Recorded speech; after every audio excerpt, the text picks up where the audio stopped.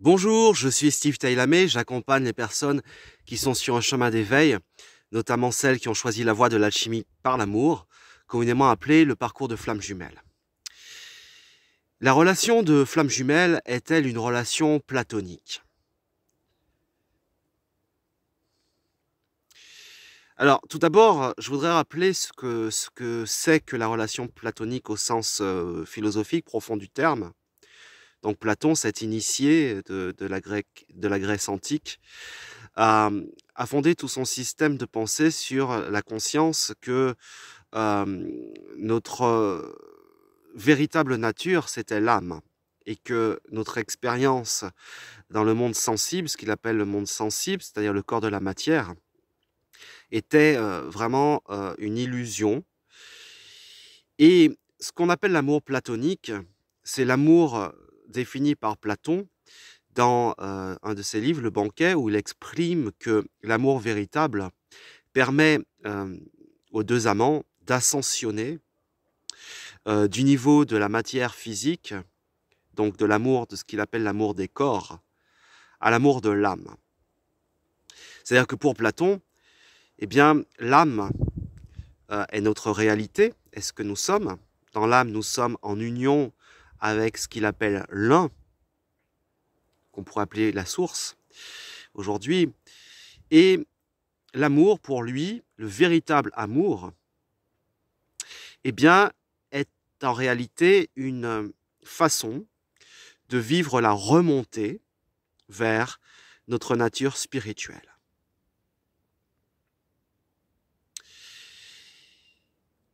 C'est ça, profondément, ce que veut dire l'amour platonique. On a fait maintenant un sens beaucoup plus commun en appelant la relation platonique une relation dans laquelle il y a donc des sentiments et pas de relation sexuelle, pas de contact physique. Mais comme beaucoup de termes, ce terme de relation platonique, qui est très souvent synonyme d'amour impossible, eh bien, ce terme, voilà, désigne quelque chose qui n'est pas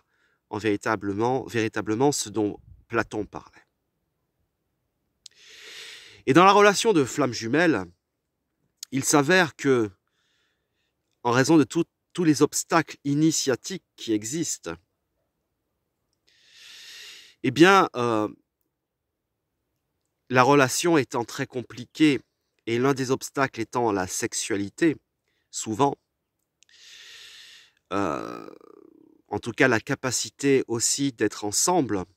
mais il y a aussi souvent des obstacles d'ordre de difficulté à vivre sa sexualité dans cette relation. Eh bien, on peut être amené à faire le choix de l'amour platonique au sens, je dirais, détérioré du terme, en renonçant à la dimension physique, matérielle, physique, sexuelle, sensuelle, sensible, pour reprendre un terme de Platon, de cette relation. Et très souvent, celui qui semble fuir la relation invite l'autre à accepter une relation platonique, une relation dans le déni de la dimension d'amour physique, de la sexualité vécue, une forme d'amitié amoureuse, parce que il y a des obstacles au fait principalement de pouvoir incarner l'amour des âmes dans l'expérience sensible du corps. C'est un peu comme si, très souvent, il y en a un des deux qui reconnaît la connexion d'âme et pour plein de raisons, s'empêche de vivre, d'accepter de vivre de façon épanouie la relation physique en raison de représentation, en raison de blocage intérieur. Et puis, il peut en face, il y avoir le miroir inversé de celui qui est obnubilé par la matérialisation concrète de cette fusion d'âme, de cette connexion d'âme dans la matière, dans un couple traditionnel, avec une sexualité qui aurait été connue, une forme de sexualité qui aurait été connue jusque-là. Vous voyez, c'est un peu comme deux miroirs inversés, avec finalement, de part et d'autre, une difficulté à vivre l'amour platonique au sens originel du terme, c'est-à-dire à vivre dans cette réalité 3D, dans cette union des corps, quelque chose, un amour spirituel, qui n'est pas relégué au rang de la spiritualité et simplement de l'abstraction, mais qui serait pleinement vécu. Parce que dans la relation platonique au sens propre du terme réel, il y a l'expérience sensible qui est, pour Platon, lorsqu'elle est vécue de façon divine, qui est une façon d'ascensionner vers l'amour des âmes. Et dans la relation donc de flammes jumelles, un des obstacles, c'est lorsque l'on croit que l'on doit renoncer, en écoutant les peurs de l'autre, à cette dimension physique incarnée, ou lorsque l'on refuse cette dimension physique incarnée pour rester dans une forme d'abstraction de l'amour. Simplement au niveau de l'âme, alors que précisément, ce qui peut pousser, inciter les deux à renoncer à l'amour incarné dans la sexualité sacrée, ce sont tous les conditionnements qui font que soit on ne comprend pas ce qu'est la sexualité. Par exemple, des soi-disant chasseurs qui auraient, au cours de tout un parcours spirituel, auraient renoncé à la sexualité comme voie sacrée et qui se retrouveraient face à un soi-disant runner qui leur montre ça en refusant de vivre avec eux ou avec elles une sexualité sacrée, parfois sous une forme qui n'est pas de l'ordre de ce qui est habituel. Dans une approche de la sexualité, finalement, on peut se demander si les deux, en réalité, ne sont pas du tout prêts, ne sont pas prêts à la vivre.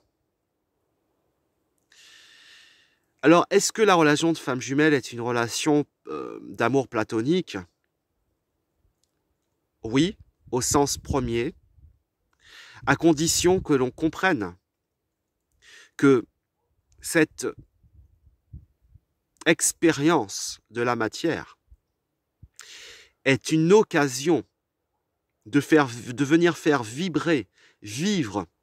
l'amour dans cette réalité matérielle, et à condition de comprendre que ce dont Platon parle n'exclut absolument pas la sexualité. Maintenant, je voudrais faire un petit point sur cette dimension de la sexualité et ce que j'entends par là.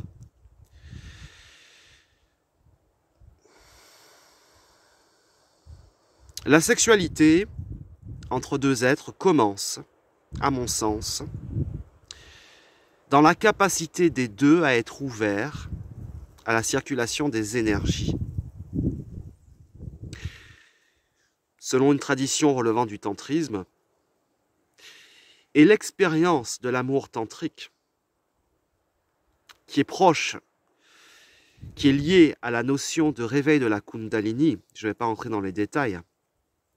amène nécessairement, oblige nécessairement à dégager, à libérer des peurs, des blocages qui sont engrammés dans le corps. Cette voie tantrique oblige à une ouverture du cœur et à une guérison des blessures du cœur pour la circulation de cette énergie sexuelle. Et quand je dis sexuelle, je ne dis pas génitale.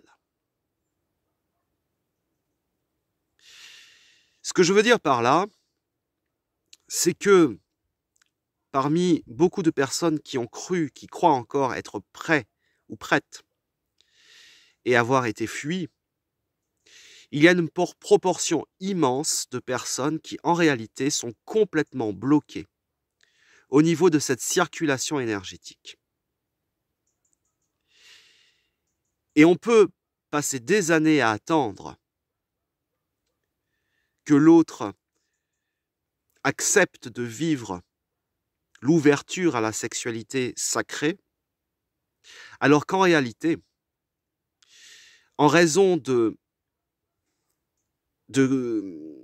croyances, j'ai beaucoup parlé déjà des croyances religieuses et spiritualistes, mais aussi des peurs d'abandon, etc., de toute la barricade de protection et de défense que l'on a mis en place, eh bien, tout ceci peut empêcher que la circulation de l'énergie sexuelle, c'est-à-dire l'énergie de la vie sacrée, puisse circuler, puisse se faire en toute fluidité pour pouvoir vivre une véritable relation dans cette réalité 3D, déjà au niveau énergétique, avec notre miroir. Et à mon sens, quelle que soit la forme que doit prendre le couple, la relation de couple, parce que oui, il ne s'agit pas de forme nécessairement habituelle, il y a, à mon sens, fondamentalement, une étape essentielle qui correspond, qui consiste pour celui qui croit attendre, ou celle qui croit attendre, à s'ouvrir véritablement à la sexualité, à la circulation de l'énergie entre lui ou elle et son miroir, parce que très souvent, attendre l'autre, attendre que l'autre fasse le pas vers une relation qu'on estimerait plus épanouissante, eh bien ça correspond souvent à être en réalité encore fermé à cette circulation de l'énergie sexuelle qui est l'énergie de vie. Et je le vois beaucoup dans les accompagnements où, en réalité, il se trouve que, en raison d'une nécessité à un moment de se protéger, une nécessité parfois en raison d'une hypersensibilité aussi, des blessures de la vie, celui ou celle qui va être en attente, très souvent, aura été aussi quelqu'un qui aura renoncé, avant la rencontre avec son jumeau, à une relation, à la sexualité et à l'amour. Et donc, le soi-disant extérieur ne fait que montrer ça. Et donc, plutôt que de croire que la relation de flammes jumelles doit finalement, parce que ça peut être complètement une construction de l'ego pour se protéger, plutôt que de croire que cette relation finalement peut n'être que platonique au sens commun du terme, eh bien cette croyance-là est un obstacle au véritable travail que nous sommes venus effectuer, qui est de resacraliser la sexualité et de vivre cette sexualité sacrée de façon divine, dans Encore. Je vous remercie. Je vous invite à liker cette vidéo si le cœur vous en dit, à partager également cette chaîne pour la soutenir. Et je vous dis à bientôt.